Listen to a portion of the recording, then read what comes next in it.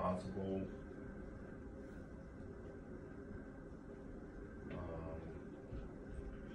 morally sound. It's very, very important.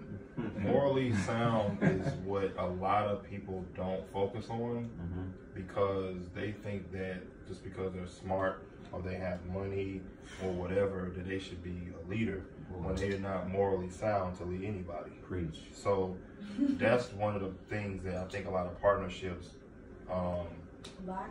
Yeah, they lack because they looking at it like, man, we can make some money together, but they're not looking at it like, are we gonna build not just, you know, get some quick money, but are we gonna have a more of a legacy relationship or a long-term relationship with the business? So they have to be morally sound, they have to be responsible, so they have to be able to get what they're trying to do done before they give somebody else work to do.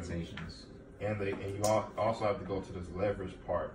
The leverage part, I think, probably answers her question well, because if you're partnering up with somebody that isn't 100 in what they do, then it's not really going to be worth it moving forward. Because that's like if,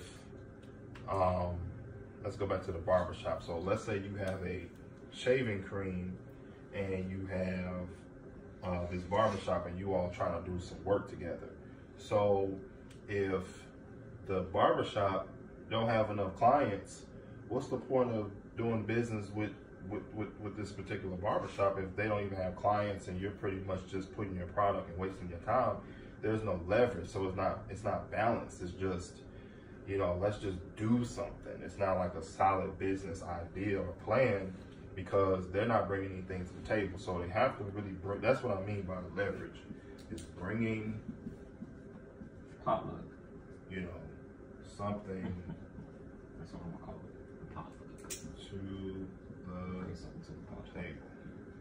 You know, very important, man. You gotta bring something to the table that's substantial, because, you know, you wanna rely on them. You wanna depend on that partnership, because when you're doing something else, they're doing what they're supposed to do. You don't have to go behind them and check on them and all this type of stuff. You can depend on them in that partnership. They have to, and that goes into experience and a lot more other things. So does that kind of answer your question, or do you have like a second question with that? Finding partnerships. Do you have any other questions, or is that pretty much it?